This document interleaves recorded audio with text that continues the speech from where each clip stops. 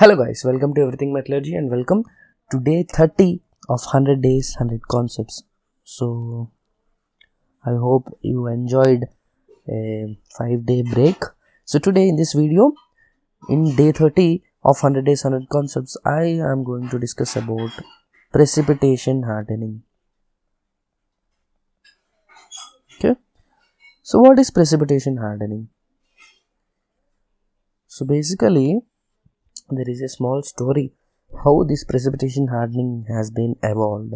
So there is an aluminum copper alloy, okay, which usually people heat treated. That means they heated and quenched to room temperature, and because of weekend they left it in the room itself and locked the room and went on, and they came back on Monday and saw if they did the hardness test, then they saw that there is increase in the hardness. They did nothing, they just left this particular alloy, okay, over the weekend. So they tried to study this. That's how the concept of precipitation hardening has been evolved. So basically let's take the same aluminum copper system, okay, so usually it will look something like this, correct? So only a small part I took it, okay. So here if you see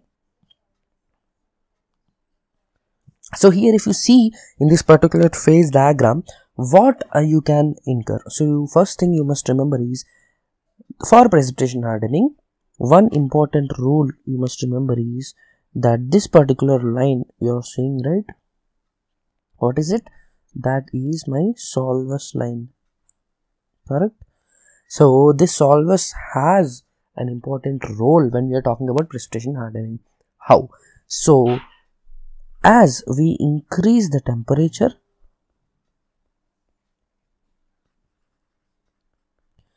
the solubility also must increase.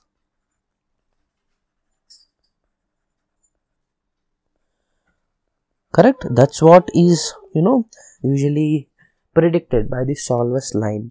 So let's say I have some alloy over here at room temperature.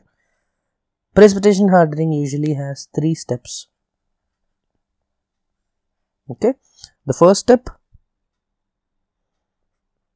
is solutionizing. What is solutionizing? Solutionizing is nothing but heating to a single phase region. Okay, so this is first step. That means what you are doing from the room temperature. Of course, at room temperature you have many phases, okay. Here you are heating to a single phase region, right? This is a single phase region over here, right, which is a solid solution of copper in aluminum. That is the first step. Second step is quenching. So quenching usually means what? Again, coming back,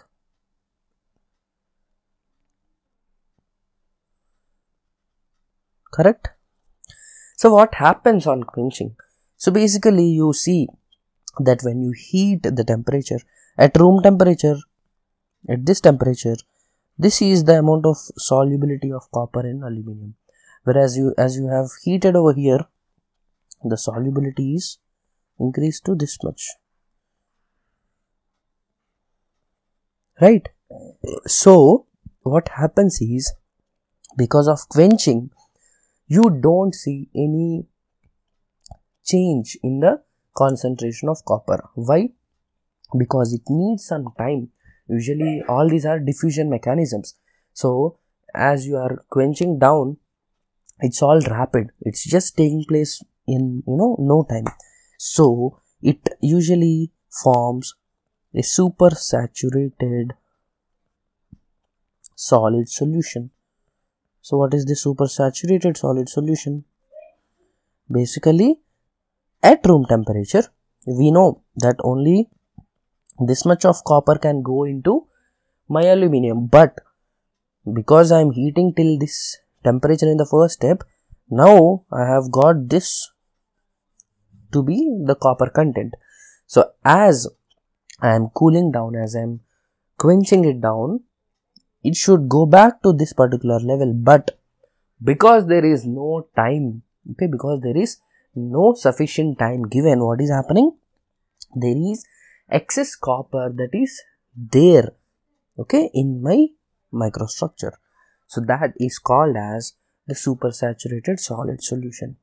So these are the two steps which our scientists before, during the World War II did, and they left it, okay. They got fed up and they left after doing these two steps, and they went out.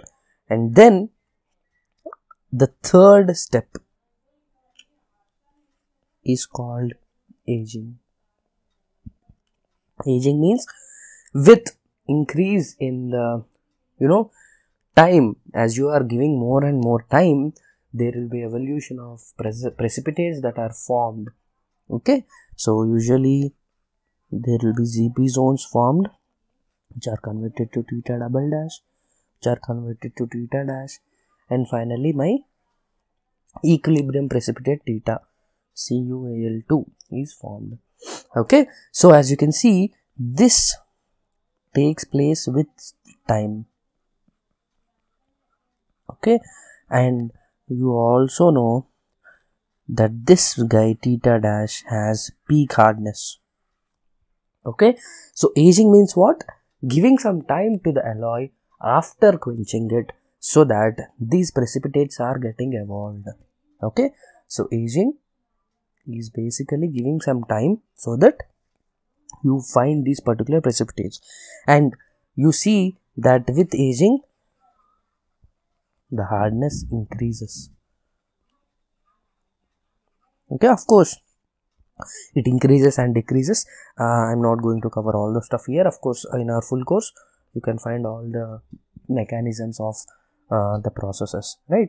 So here in aging there are two different types again. Number one is natural aging. That means you are not doing anything, you just put it in the room temperature. But there is something called as artificial aging. What is artificial aging?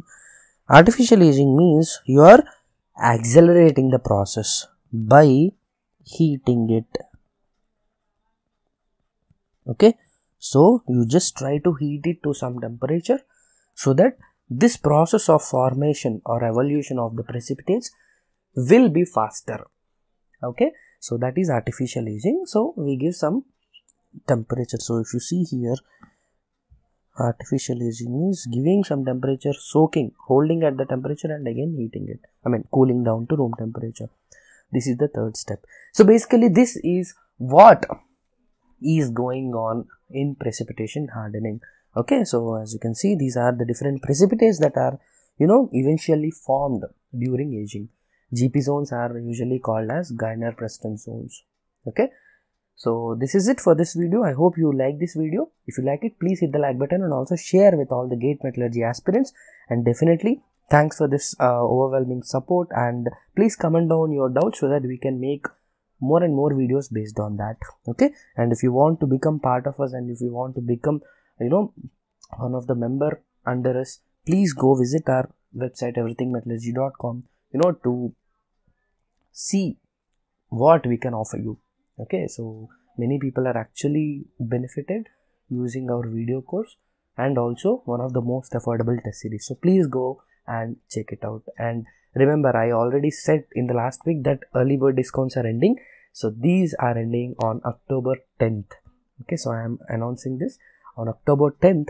All the early bird discounts are going to end. So if you are thinking or waiting that okay, we'll take it in future, please go and grab it. Thank you guys. Thanks for watching.